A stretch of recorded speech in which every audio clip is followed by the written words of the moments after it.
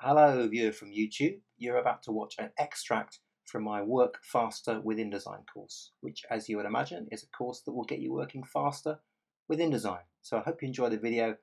If you want to watch the whole thing, then you can access it by clicking the link below.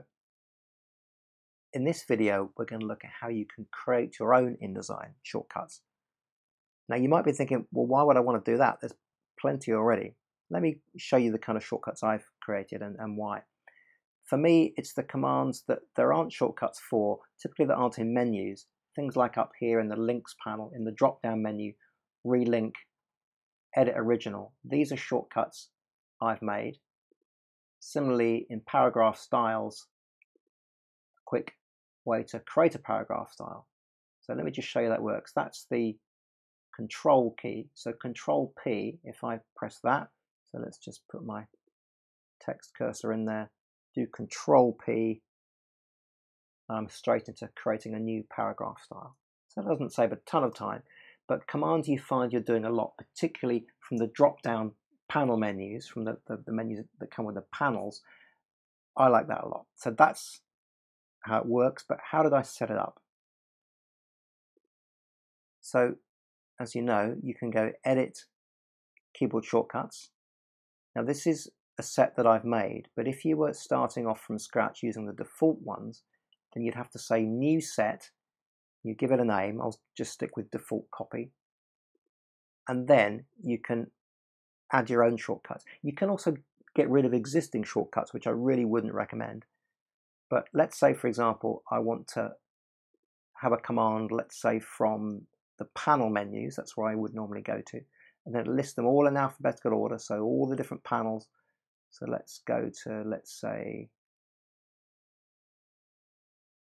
oh, there's so many, goodness me. Just amuse yourselves for a second. I'll come down to paragraph styles, there we go. Okay, so paragraph styles, so if I was to say new paragraph style, notice down here, it says current shortcuts, there aren't any, a new shortcut, and this is where you can create your own.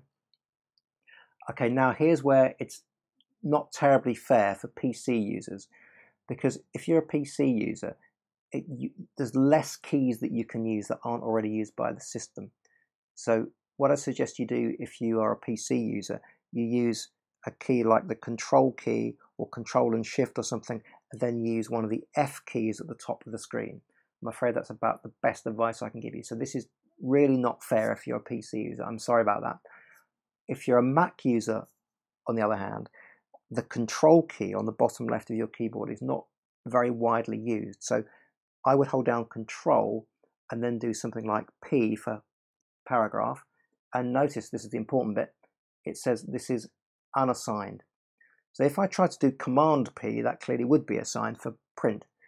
So this still works on a PC, it's just that you'll have to use a slightly less intuitive shortcut. So as I say, so Command F1 or whatever. That's fine if you can make a list or something. So there we go. I'll now press Assign, that's important, otherwise this won't work. And now notice, I've got my shortcut I've made. So when I press Save and OK, we can test and see if it works. So if I do Control P, there we go. So it's a bit of a process, but if there are commands you're using over and over again and you're getting fed up with it, you want to create a shortcut, edit keyboard shortcuts.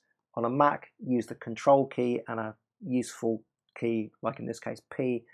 On a PC, slightly less intuitive, but it still works. So good luck with that. I hope you enjoyed the video. If you want to see other videos on the same theme, they're in this same playlist. If you want to watch the whole course, you can click on the link below to access that. And of course, if you want to subscribe and like, then that would be great.